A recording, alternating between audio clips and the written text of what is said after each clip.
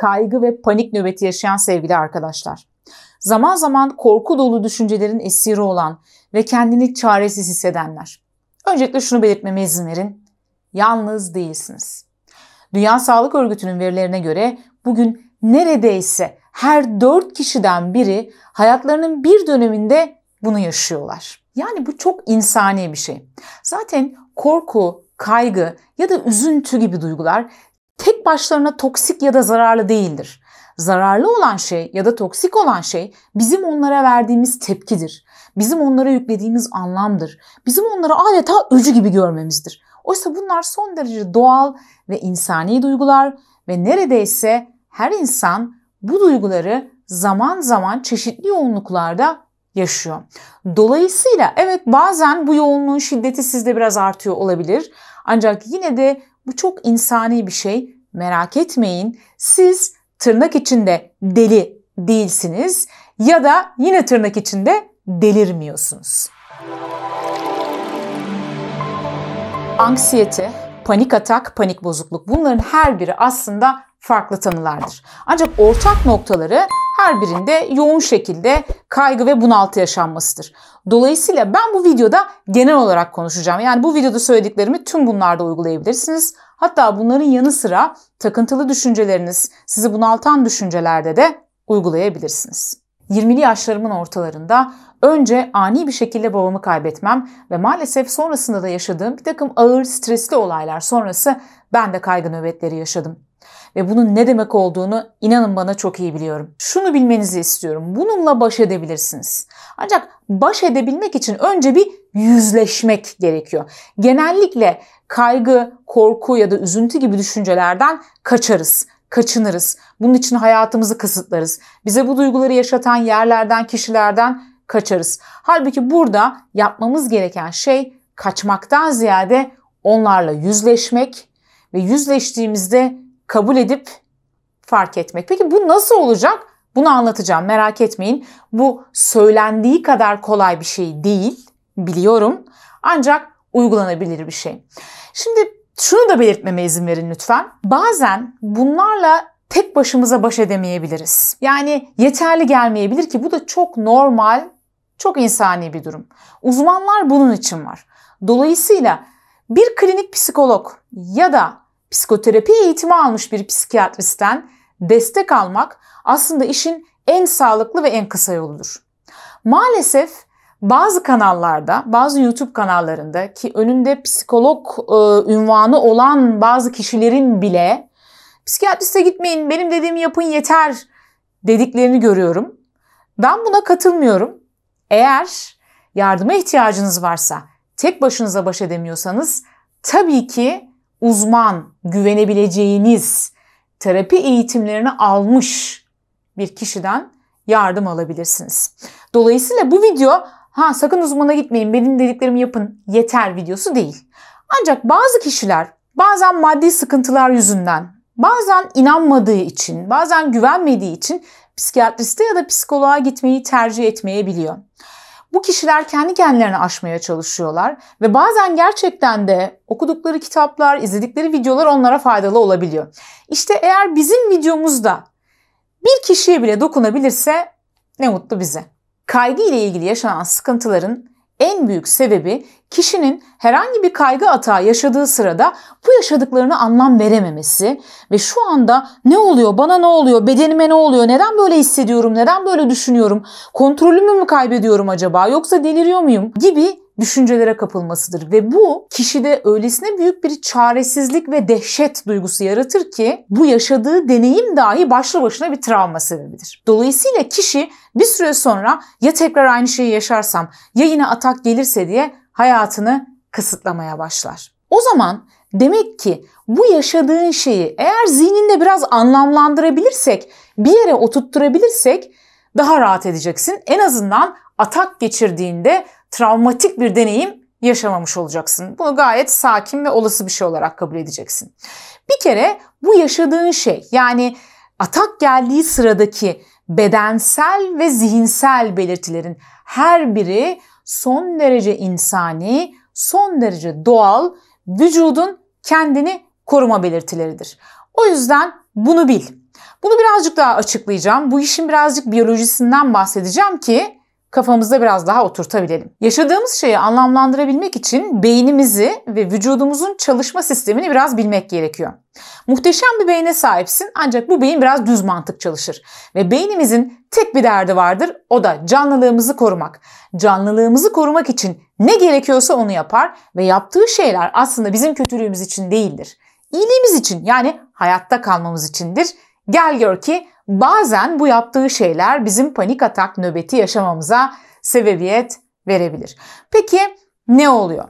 Şimdi beyin gün içerisinde sürekli içeriden ve dışarıdan gelen durumları analiz eder ve herhangi bir yaşamsal tehdit var mı bunu anlamaya çalışır. Eğer senin zihnindeki düşünceler, o düşünceler arası çelişkiler, olayları algılama biçimin vesaire gibi nedenlerle bir şekilde bilinçaltın varlığını tehdit altında hissederse, beyin de yaşamının gerçekten tehdit altında olduğunu düşündüğü için hayatta kalmayla ilgili sistemleri devreye sokar ve savaş ya da kaç tepkileri dediğimiz bir takım tepkiler vücutta ortaya çıkmaya başlar. O sırada çok sayıda hormon salgılanır ve vücudun bazı değişimler geçirir. Çünkü beynin zannediyordur ki sen gerçekten fiziksel bir tehditle karşı karşıyasın ve o sırada hayatta kalabilmek için tek şansın o tehditten koşarak kaçmak ya da o tehditle savaşmak, mesela ona bir yumruk savurmak.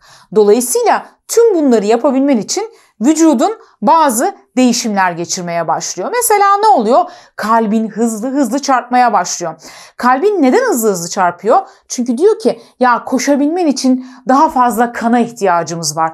Hadi kalp sen kan pompala. Bu sefer kalbin hızlı çarpmaya başlıyor. Kalbin hızlı çarpınca nefesin derin değil, yüzeysel olmaya başlıyor. Hızlı hızlı nefes almaya başlıyorsun.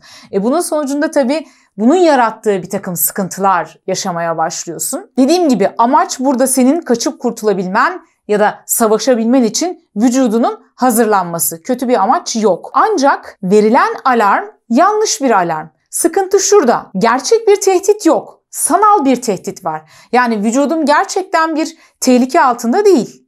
Ancak beynim bunun farkında olmadığı için bu alarmı veriyor ve bu alarm sonucunda ben işte o panik atak nöbetinde yaşadığım bir takım sıkıntıları yaşamaya başlıyorum. Mesela sıcak ya da soğuk terler basıyor. Elim ayağım titremeye başlıyor. Kaslarım geriliyor. Tüm bunlar neden oluyor? Hepsinin aslında mantıklı bir sebebi var. Ve inanın bana hepsinin altında yatan sebep gayet iyi niyetli bir sebep. Mesela neden titrersin? Kasların gerilir çünkü. Kasların neden gerilir? Çünkü koşabilmek ya da savaşabilmek için kaslarının gerilmesi gerekmektedir de o yüzden bağırsakların bozulur, miden bozulur. Bağırsaklarının bozulmasının da bir sebebi var elbette. O sırada salgılanan hormonlar aynı zamanda başka bir bakış açısı da mesela hızlı koşabilmek için üzerindeki yükleri boşaltman gerektiğini savunur.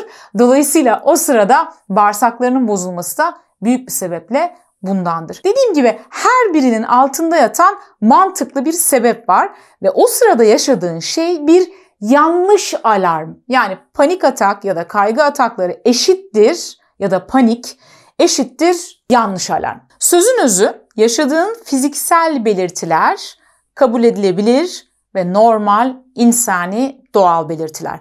Dolayısıyla bir dahaki sefere bunları yaşadığında bil ki beynin yaşamsal bir tehdit algıladı, yanlış bir alarm verdi ve sen bunun sonucunda bir takım fizyolojik ve zihinsel tepkiler veriyorsun. Evet, o sırada fizyolojimizde neler olduğunu anlamlandırdık. Tamam, bunu bir kenara koyduk. İkinci olarak ne yapmalıyız?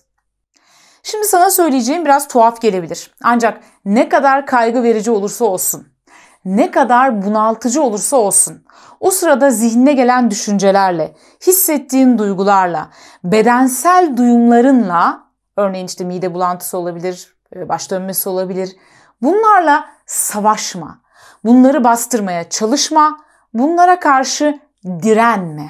Çünkü onu yok saymaya çalıştıkça, ona bastırmaya çalıştıkça bil ki onu daha da çok güçlendiriyorsun. Çünkü bunlar Aslında senin savunma mekanizmaların, hayatta kalma ile ilgili tepkilerin ve hayatta kalma güdüsü o kadar güçlü bir güdüdür ki onu bastıramazsın. Aslında bu duygular, bu düşünceler, bu duyumlar sana bir şey anlatmaya çalışıyorlar. Kendilerince, beynin kendi mantığınca seni hayatta tutmaya çalışıyor. O yüzden bunlara karşı direnme, çünkü zaten kendinle yaptığın bir savaşı kazanma şansın yok. Kaldı ki onları bastırmaya çalıştıkça bir süre sonra onlar belki bastırılmış gibi gözükecekler ama farklı şekillerde sana yüzünü göstereceklerdir. Bu bazen kronik bir ağrı olur, bazen kronik bir hastalık olur, bazen de bir endişe atağı olur. İyi de bastırmazsam, bundan kaçmazsam daha kötü hissetmez miyim diye düşünebilirsin. Çok da haklısın. Ancak şunu bil, yüzleştiğin zaman daha rahat edeceksin. Aksine bastırdıkça ve ondan kaçmaya çalıştıkça onun daha da kronikleşmesine sebebiyet vereceksin. O yüzden yapmamız gereken ikinci şey duygularımızla, düşüncelerimizle, duyumlarımızla yüzleşmek, onları fark etmek, onlarla yüzleşmek ve onları kabul etmek. Tabii bunları ben böyle kolay kolay söylüyorum da bunlar nasıl yapılır? Bunları yaparken nelere dikkat etmemiz lazım merak etmeyin, onlardan da bahsedeceğim. Peki bu kabul etme işi nasıl yapılıyor? Bakın size bunu bir oyunla anlatacağım. Sizinle bir oyun oynayacağız. Şöyle düşünün. Herhangi bir duygu, düşünce ya da duyum hissettiğinizde, bunlar zihninize geldiğinde, bedeninizde hissettiğinizde bunlara sanki dışarıdan bakan bir göz gibi tanımlamanızı isteyeceğim. Ancak sadece tanımlayacaksınız, yorumlamayacaksınız. Bakın, tanımlama ve yorumlama birbirinden farklı şeyler. Mesela tanımlama şudur. Şu anda zihnimde kaygılı olduğuma dair düşünceler var. Bu bir tanımlama. Yorumlama ise şudur. Şu anda çok kaygılıyım. Eyvah!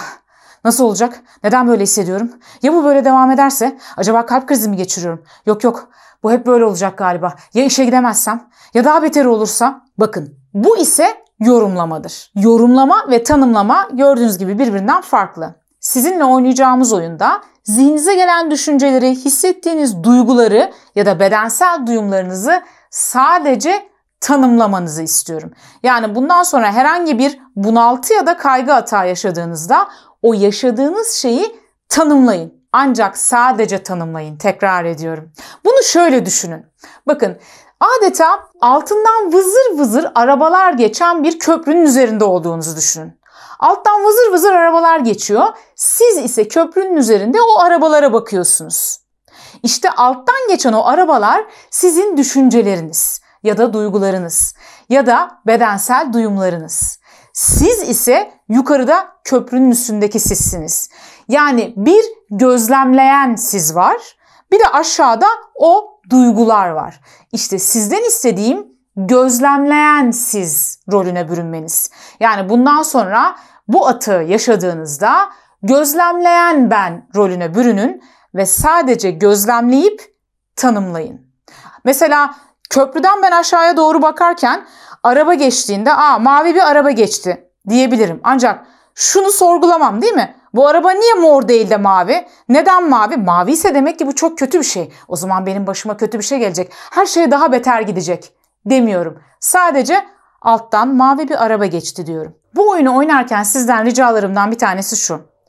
İçinde bulunduğunuz duygu durumunu, düşünceyi ya da duyumu tanımlarken lütfen işte şu anda çok kaygılıyım ya da şu anda ölecek gibi hissediyorum gibi o düşünceyi sahiplenici, sanki siz o düşünceymişsiniz gibi bir tanımlama yapmayın. Bunun yerine mesela çok kaygılıyım demek yerine şu anda zihnimde kaygı ile ilgili düşünceler var.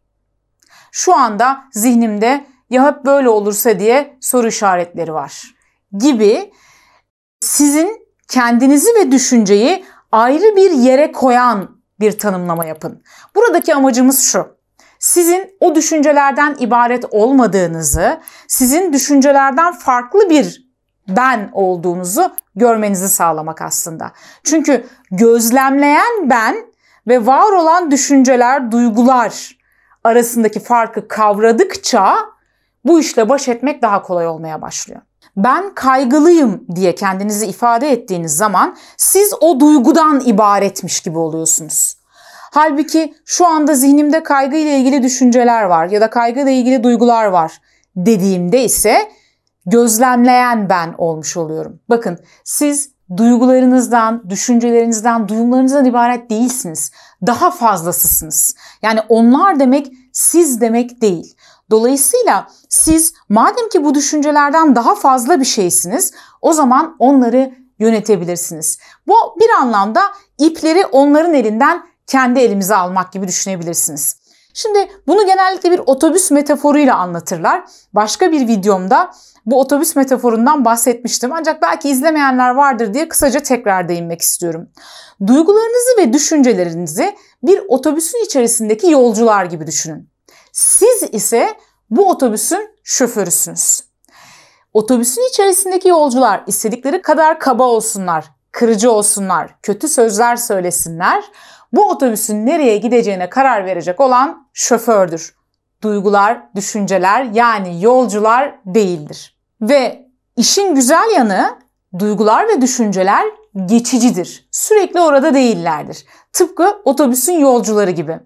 Otobüsün içerisindeki yolcular bir duraktan binerler ve kendi durakları geldiğinde de inip giderler. Tıpkı duygular gibi. Onlar da ara ara bizi ziyaret ederler ve bir süre sonra bizi bırakıp giderler. Çünkü bütün duygular ve düşünceler zaten geçicidir. Duygular doğaları gereği geçicidir zaten. Öyle de olmak zorundadır. Kaygıyla baş etmede bana en çok faydası olan tekniklerden bir tanesi buydu. Bir diğerinden bahsedeceğim. Şimdi burada önemli olan nokta şu. Beni en çok rahatlatan düşüncelerden bir tanesi duyguların geçici olduğuydu. Bir şeylerin geçici olduğunu bildiğinizde onu kabul etmek daha kolay oluyor. Onu kabullenmek, onu karşılamak, onunla yüzleşmek daha kolay oluyor. Çünkü biliyorsun ki gidecek. Yani bunu şunun gibi düşünün. Sizler birer ev sahibisiniz. Duygular ise gelen misafirler. Her misafir istenen misafir değildir. Bazen de hiç istemediğimiz insanlar misafir olarak gelirler. Ama biz o insanlara kapıyı kapatmayız. Defol git buradan demeyiz. İstemesek bile kapıyı açarız, onları ağırlarız ve onlar vakitleri geldiğinde giderler. Bunu bildiğimiz için onları içeri almakta sakınca görmeyiz. İşte duygulara da böyle davranmak gerekiyor. Duygulardan, düşüncelerden, duyumlardan kaçtıkça onlar sizi daha çok rahatsız edecek. O yüzden bilin ki bunlar geçici. Açın evinizin kapısını, misafir edin onları. Belli bir süre sonra uğurlayın, gönderin gitsinler. Duygular, tekrar ediyorum, geçicidir. Onlar tıpkı denizdeki dalgalar gibi gelirler, giderler. Gelirler, giderler. Sen sadece denizin kenarında dur ve onları izle. Gelmelerini ve gitmelerini izle. Yorumlama. Peki, buraya kadar söylediklerimizi özetleyecek olursak dedik ki atak geçirdiğin sırada bu bunaltı atağı da olabilir, kaygı atağı da olabilir. Bil ki yaşadığın fizyolojik ve zihinsel belirtiler doğal belirtiler. 2. Atak geçirdiğinde ya da korkulu, kaygılı, takıntılı düşünceler sana geldiğinde bunlarla savaşma, bunlara karşı direnme, bunları kabul et. Ve şunu bil, sen düşüncelerden ibaret değilsin, daha fazlasısın. Sen kendinle düşüncelerin arasına bir mesafe koyduğunda, yani gözlemleyen ben ve gelip geçici düşünceler olarak bunları ayırdığında çok güzel bir şey oluyor. Ne oluyor biliyor musun? Bu düşünceler senin üstüne yapışıp kalmıyor. Bunlar senden ayrı bir yerde oluyorlar ve sen biliyorsun ki bunlar gelip geçiciler. İnanın bana, bunu fark ettiğiniz an ve bunu deneyimlediğiniz an, bundan sonraki ilk gelecek olan nöbette bunu yapın.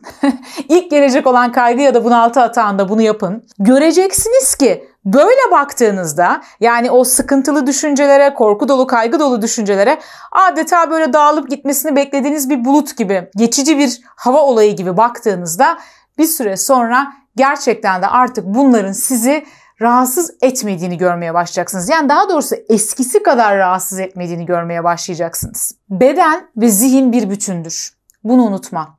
Her ikisinde de olan bir diğerini etkiler. Yani bedendeki de zihni etkiler, zihindeki de bedeni etkiler. Dolayısıyla zihnin üzerinde çalıştığın kadar bedenin üzerinde de çalışmalısın. Neler yapabiliriz bedenle ilgili? Önce herkesin zaten çok iyi bildiği bazı şeylerden bahsedeceğim. Sonra farklı bir bedensel egzersizden bahsedeceğim. Birincisi, Biliyorsunuz, evet, spor yapmak iyidir. Bunu herkes bilir ama bir türlü hayata geçiremez. Ancak her gün en az 30 dakika tempolu bir egzersiz hafif derecede bir antidepresanla aynı etkiyi yaratıyor. Dolayısıyla her gün düzenli olarak şöyle kalp ritmini arttıracak bir egzersiz yapmak en az 30 dakika sana iyi gelecek. Tabii bunun için bugün yaptım, yarın iyi olduğumu beklemeyeceğiz. Yani disiplinli bir şekilde devam etmemiz gerekiyor etkiyi görebilmemiz için. Bunun yanı sıra yine bedenle ilgili olarak bazı yiyeceklerin ve içeceklerin kaygıyı arttırdığını biliyoruz. Mesela kafeinli içecekler.